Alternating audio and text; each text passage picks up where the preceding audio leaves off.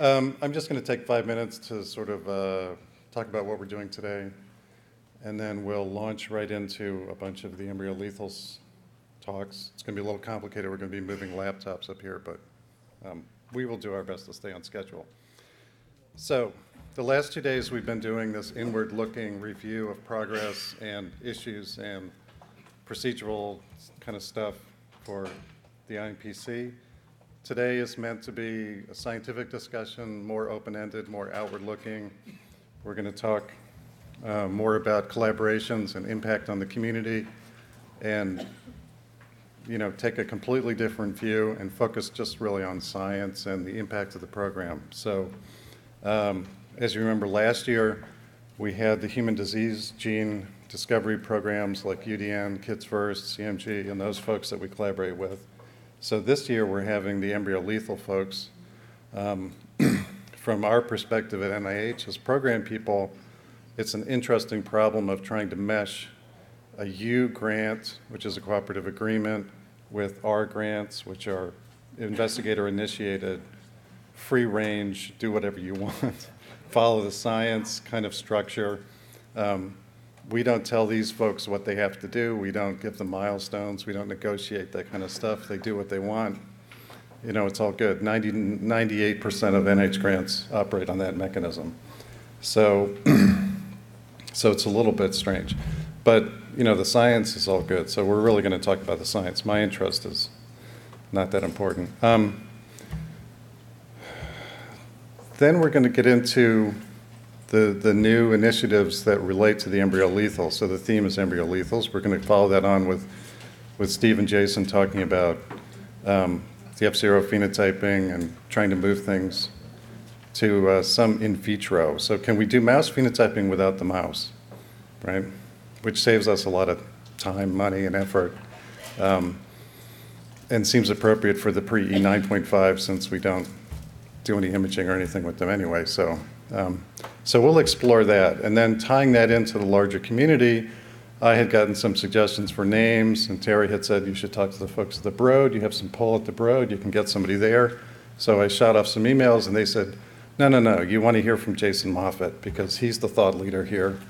So they put me in touch with Jason, who's roaming around. There you are.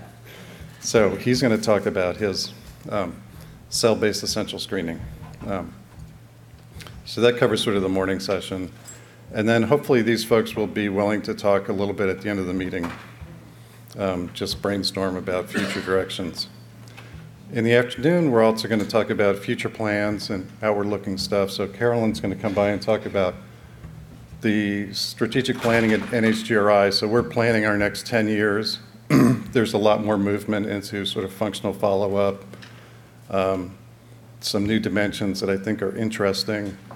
Not only functional follow-up, but also genetic modifiers and genetic background effects. And we're trying to put together some initiatives in that area.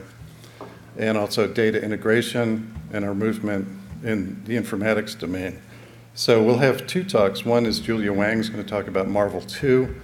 So Common Fund has just funded some supplements and now has put out an RO3 FOA for data integration. So they're looking to bring together all their major data sets that are being produced by all the Common Fund programs. And Julia's got and Hugo have one of the first awards in that area. And then we're going to have Rob Williams come and talk to us about genetic modifiers, gene networks, big data, and data integration for a different perspective, on comp. So we have to think about, we don't operate independently of the larger scientific community. How do we interact with them? Our mandate is single genetic background, inbred strain, one inbred strain. We don't look at genetic modifiers. How do we interact with people who think about that kind of stuff? I mean, I've always envisioned comp2 really being comp on a different genetic background. I'm starting to look at that. So hopefully we'll have some productive discussions around that. And then the other blind spot for comp really is the cell phenotype. Other than histology, how do we relate to cell-based phenotyping? And I've been talking to Ken about the connection with omics there.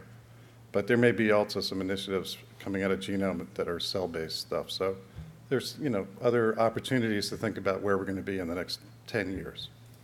So that's today, and it should be interesting. So we'll start with the first embryo talk, and I will log in and get the WebEx people online.